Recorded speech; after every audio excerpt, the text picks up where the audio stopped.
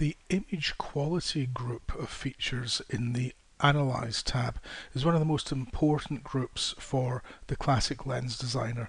It contains all the analyses for individual rays and geometric ray tracing. It contains the aberration plots, like field curvature and distortion, say. And notice that on these plots you can select which data points you want to show, which makes it kind of nice. You can also look at the wavefront data, and wavefront data is important. If I pick up this wavefront map, I'll just make this somewhat larger. This is a plot of the wavefront area across the pupil of the system, and you can view it in a number of different ways. So I can view it as a contour plot, as a grayscale, inverse grayscale, and so on.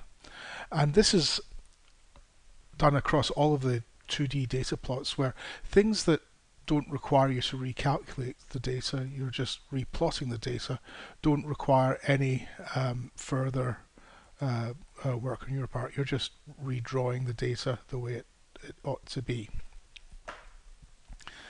Another nice feature for people working on wavefronts is the ability to show the exact same data, but as if it had been computed or analyzed on an interferometer.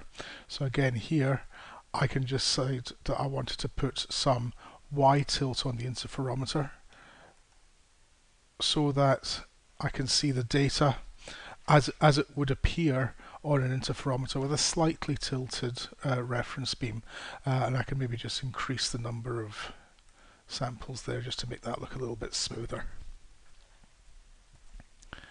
Similarly, I've got point spread function calculations,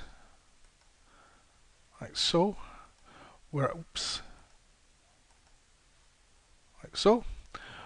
again I can rotate this data around any which way I like, but I can also choose to look at it as a inverse grayscale plot, say, and decide then maybe to look at that logarithmically, just so I can get more analysis out of the same data set.